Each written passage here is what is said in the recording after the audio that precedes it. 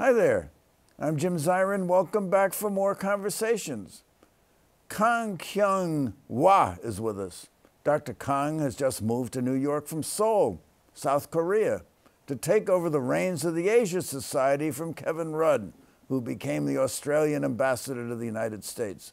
She has a distinguished background as a diplomat, having served for 4 years as South Korea's 38th Minister of Foreign Affairs, the first woman to serve in this role in the nation's history. She previously held key roles at the United Nations and was appointed to important positions: Deputy High Commissioner for Human Rights under Kofi Annan, Assistant Secretary General for Humanitarian Affairs under Ban Ki-moon, and Senior Advisor on Policy to Antonio Guterres. She has hit the ground running at the Asia Society, and I'm pleased to welcome Dr. Kyung-wha to the program to tell us all about it. Welcome. It's an honor for us that you're here. Thank you very much, Jim. Very happy to be here. And you're not a stranger to the United States or to New York, even though you took this new post just this past April. So tell us about your background. Well, I was here initially 5 years as a South Korean diplomat with a ROK mission in New York. And that was in the early part of the 2000s. And then I came back as a UN official to work in the humanitarian field, so 4 years. So altogether, I've lived in and around the city for nearly 10 years. So it's like coming back home, and really happy to be back in New York. So you're practically a New Yorker. Yes. But you were educated. You got your advanced degrees here. Oh, yes. Well, up in Massachusetts, at the University of Massachusetts. Well, that counts. Amherst, yes. So I have a bit of a Red Sox fandom behind me. But I was there to study intercultural international communication for my master's and PhD. Went back home and served in the National Assembly for many years, and then joined the Foreign Ministry. So I was in public service all my career, whether it's in Korea or at the UN. Now, you were the first woman ever to be the foreign minister of South Korea. Yes. Now, you became foreign minister after we had Madeleine Albright and Condoleezza Rice and Hillary Clinton. Was that a difficult path to take? Yes. Well, all wonderful models. In particular, Madeleine was a great mentor, and I think I followed her leadership and learned a great deal from her. Yes, it was. I was the first, the 38th and the first, and I think I was prepared with all of my UN experience and the foreign minister experience, but it really was the political will of the President Moon Jae-in, who wanted 30% women in his initial cabinet, and not just, the traditional women's portfolio in, gender equality and family, not just these light portfolios, but really heavy-duty portfolios that were traditionally men-led, like transportation and construction. Now, have other women broken ground since your tenure as foreign minister? Not yet. Since I left, there have been 1, 2, now the third. Having been the first, you always have this desire. The second can't be that far. Please, the second has to come, the third, fourth, so that it becomes a routine. It hasn't happened, and this is the big issue with the first women's. It takes a long time for the second women to come, and not just in this position, but many other positions of leadership, and that requires a concerted effort to grow capable women. So now you're the leader of the Asia Society. We have had a woman as past leader. Yes. What attracted you to this position? Well, Asia, I've always known, Asia Society has such a wonderful reputation here in New York, in many other places around the world. And I've known Asia Society as, a presence in New York where wonderful things happened, and have come to see many of those while I was living here as part of the UN mission, and the Korean mission. But when I was offered to try out this position, of course I looked more deeply into this, and at that point having had so much more experience as foreign minister, now having this nearly 4 years of experience, intense experience of dealing with the world as a South Korean foreign minister, and then also the UN experience. I think, I have the skill set to take Asia society to the next level. I think Asia society is also wanting to make that leap from, not just about Asia, but with Asia. And I think I bring that with Asia element. Yes, Vishaka and Josette were my two women predecessors. Vishaka, I had a wonderful conversation with her. She is a great mentor. But they're all Americans, right? By I think, culturally, of course, she had a great Indian background, but the nationality of all of our predecessors, all of my predecessors were American, or Kevin Rudd, Australian. So I think the board really wanted to go beyond that traditional mold and bring in somebody who would really say, we are now not just about Asia, but with Asia. And here I am. An Asian leader for the Asia Society. Yes. So tell us about your vision for the society. What is it going to do that it hasn't done before? Well, first tell us what has it done? It started as a museum. But it's so much more than a museum now. As you know, we have a huge policy pillar, which my predecessor, Kevin, has done a great deal to build it up. And I think especially on China, we are what we call not just a think tank, but a think and do tank. So we don't do research in the way the traditional big research outfits do. We do research that is analytical about the policies that are being devised or implemented. So to me, it's more policy analysis research, whether it's climate change or security, and then to come out with reports with recommendations for key countries, and we do a lot of that for China. Not only research, but also dialogue, 1.5, 2.0 track dialogue that is beyond government discussions. So, and in fact, we're having a 1.5 dialogue taking place in Beijing next week. So this is a series. So the output in terms of the research, but also in terms of being a platform for these discussions. At a situation where the dialogue between the government, the official dialogue has been rather difficult and strained. And so we would like to provide that extra layer, additional layer of dialogue, people-to-people exchanges, to be a part of what I would call a force for the positive side of things in this very difficult bilateral relationship. And that's China. But it's not just China. We also have a research capacity at our center in India, for example, which looks at very closely at what's going on in India.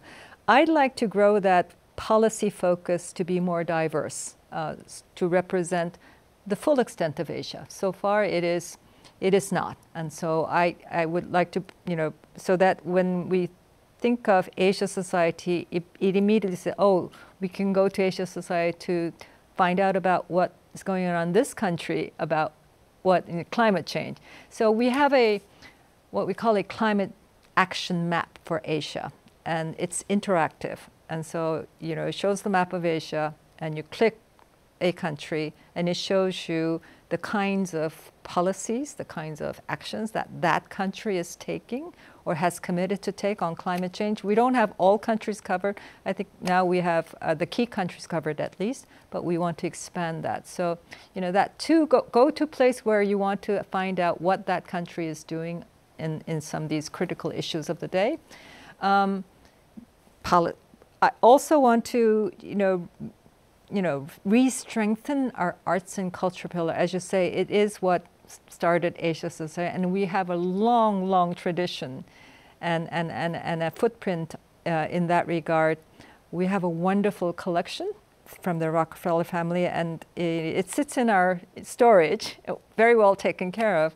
But I'd like to pull that out and have it part as a Asia Society's face. It's not visible very. The name Asia Society, and everybody knows that it's John D. Rockefeller III founded it. But I'd like to bring that collection out to be a more everyday, present face of Asia Society, to really remind us about, where were our roots, but not just to stay there, but to say, to bring in, the arts and culture side of Asia to the contemporary times, and not just, but clearly indicating this is how we started, and this is where we're going.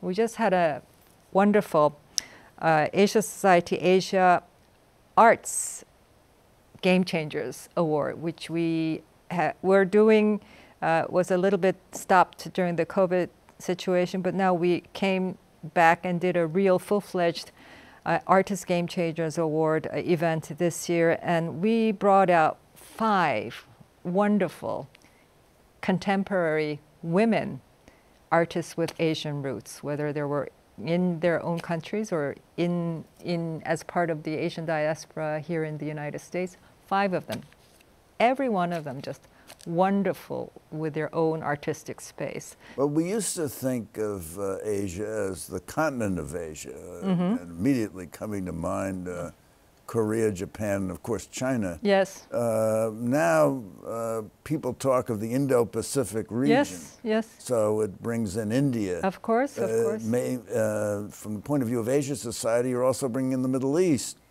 You have outposts in Paris. Yes, yes. Pretty soon you're going to be covering the whole world. I mean, well, we'd be happy to. What are the limits of Asia, if any? We also, Asia, of course, is ASEAN, the Southeast Asian. Oh, I left that out, of course. Yes, and of course, we also have Australia. Ours is what we call a franchise model. We don't say, for sitting here in New York, we don't say, oh, we want a center there and find partners to work with there. But it is the homegrown desire to work with us, because they trust the name Asia Society, what Asia Society stands for, and wants to do the work, the same mission in that context. So we've had long-standing centers in Hong Kong, in Houston, LA, and San Francisco, and now Japan, Korea, Australia, India, and we now have centers in Zurich to do what they called Asian competency for Swiss. And we now have also a center in Paris for the Olympics. no, well, Olympics is too immediate. It's just getting off the ground, but it has this ambition to be the Asia Society go-to place for all of Europe. So we'll see how that rolls out. So, yeah, and we welcome that desire to share our mission in the local context. And because it's locally driven, the kinds of programmatic activities are very local driven, and we welcome that diversity. It's a bit of a challenge bringing about the coordination, but we have daily, I sit on some of these boards of the local centers to make sure that, I get a sense of what they're doing, and they get a sense of where we are at headquarters. Okay, so let's talk about China, because it's hard to talk about Asia without talking about China. And of course, people speculate endlessly about the temperature of our relations with the Chinese. How do you see it? Is it becoming more fractious, or is it? We happen to have our very just top diplomat as they come. The ambassador Nicholas Burns into Asia Society yesterday for a private dinner with our key trustees and other leaders, and then a public event. And he was so very clear that U.S.-China are in a systemic competition, not just for 1 or 2 years, but for a very long term. But that doesn't mean that they shouldn't talk. In fact, the more competition, the more there has to be dialogue. And just recently, the two militaries have talked. The militaries are talking. They're experts on AI are talking. There's talk on the whole issue of the fentanyl, the ingredients. So after the summit meeting in San Francisco last year, and we're confirmed of this by the ambassador, it's been a period of stability in this bilateral relationship, and certainly I think the whole world very much hope that will continue to be the case. Yeah? So competition, but managed competition with dialogue, because if you compete and you don't talk, it could easily lead to a whole lot of misunderstanding, distrust, and confrontation. So, of course, as you know, Ray Dalio, who operates the world's largest hedge fund, yes, billionaire, spoke in Hong Kong recently. Yes, yes. And he expressed a fear that the economic competition and the possible outcome of the U.S. election would lead to a deterioration of the relationship, perhaps even a military confrontation. Do you agree with him? Well, I think, everything is possible, but everything is possible to prevent, because these are all the consequences of human action and human decisions. So the key is, while competing, not to let things get out of the hand, and to have sufficient levels of discussion so that things are managed, right? I think, yes, especially the latest issue of overcapacity in China on the electric vehicles, on the lithium batteries and the solar panels and all of that, has led the U.S. government to impose 100% tariff on the Chinese EVs. There are similar movements going on in European countries. Yes, that's at the end, it's a big hurdle for companies to understand, first of all, and to work around so that they don't get in the crosshairs of a regulation that the American government has put in. So actually the attitudes of the two political parties in the United States, who are now facing an election in a few months, yes, are not that different with regard to China, are they? Well, I think broadly similar. In fact, the Trump administration was keen on the trade deficit, right? And so they were working hard with the Chinese side to bring that deficit down. I think the Biden administration has gone on further to strengthen the relationship with its security allies, such as Korea, such as the U.S., such as Japan and others, Australia. So, making that the U.S. acts vis-a-vis China in close consultation and close solidarity with the security allies. So I think in a way the Biden administration has taken that one step further beyond the economic realm. And if Mr. Biden continues in office, that we can expect very much that to continue. That is predictable, right? If we get a different result, that it will bring about a great deal of unpredictability. And I think that's, businessmen, the one thing that business people don't like is unpredictability.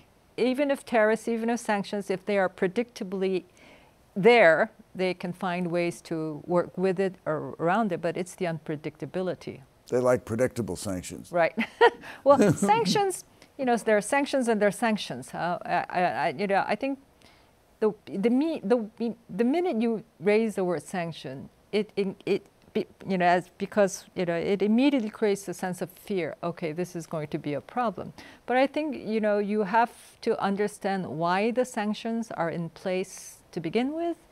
Some are unilateral sanctions by the United States, but there are also global sanctions imposed, for example, on North Korea because of their nuclear program, and that's binding on everybody. So within the world of sanctions, there's various kinds and various levels of severity. I don't agree with all of them, but I think in some cases it's absolutely necessary. Well, you brought up North Korea, and when Trump was president, he met with Kim Jong-un 3 times. Yes. And when he said he was going to meet with him the first time, he sort of did it very quickly. And as foreign minister, you were somewhat surprised at the celerity with which he moved, but you were optimistic. Did he accomplish anything with the 3 meetings? Well, the first one in Singapore was, I think, because it was the first, and there was a bit of a drama before that, because in the weeks leading up to the Singapore summit, the North Koreans, one of their officials said something nasty about Vice President, I think. So Mr. Trump said, in that, this is unacceptable, we're not going to do this. So, and then I think Kim Jong-un was taken aback. So he contacted my president and asked to meet my president at the DMZ. So in fact, that was their second encounter. And he did this very quietly. He didn't announce it. We only announced it afterwards. But after that meeting, short meeting, we then talked to I talked to Mr. Pompeo and conveyed the outcome of that conversation, and that convinced them to, okay, then we will have the summit meeting. So the summit meeting was a historic first of the U.S. president meeting the leader of North Korea.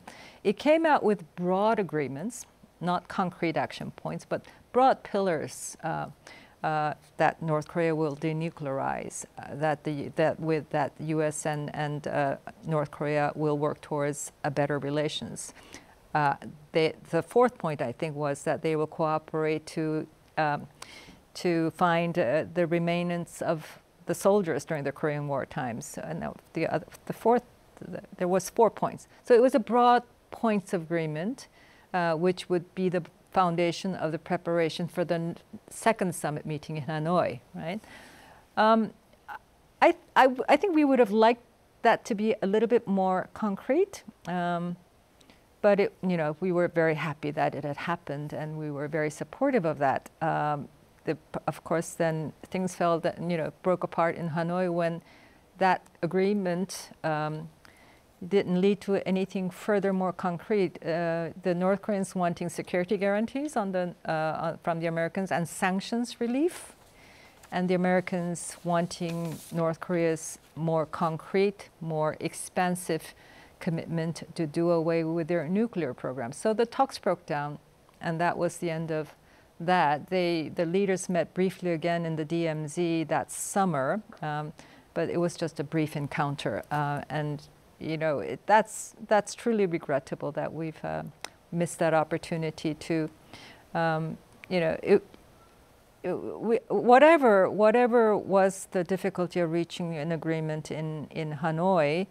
I think in hindsight, it would have been we would find ourselves in a so much better situation if the talks continued.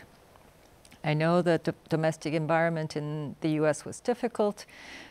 Kim Jong-un probably felt very embarrassed and humiliated after Hanoi, but somehow that dynamic, that momentum for dialogue had to continue. And quickly, because we're coming to the end, but Korea-Japan. Yes.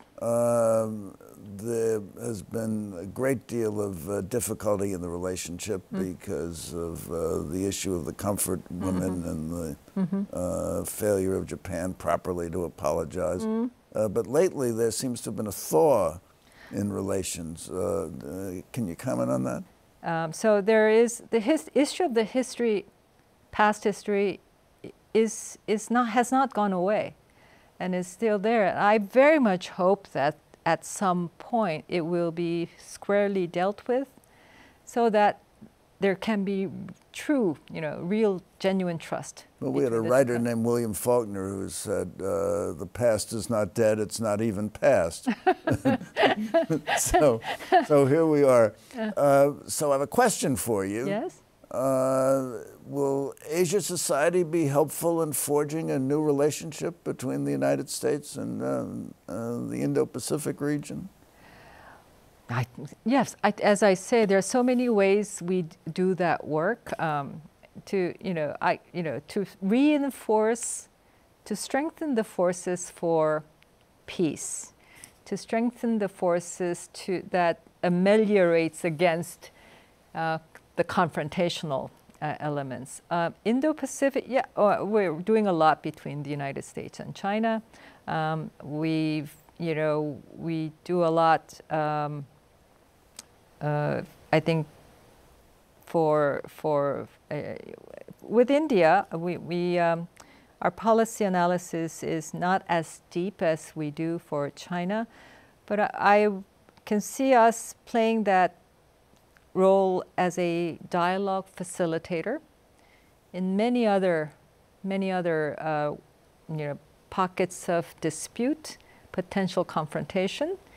And I think we have that credibility. I think we have the confidence of key players throughout the region for them to be able to come to us, say, be the not necessarily mediator, but at least a platform for dialogue, and we're ready to do that anytime. Asia Society is ready at any time. Yes, yes, yes. So, Minister Kang, thank you so much for coming by. This has just been wonderful. Thank you. And thank you for coming by. Tune in next week for more conversations.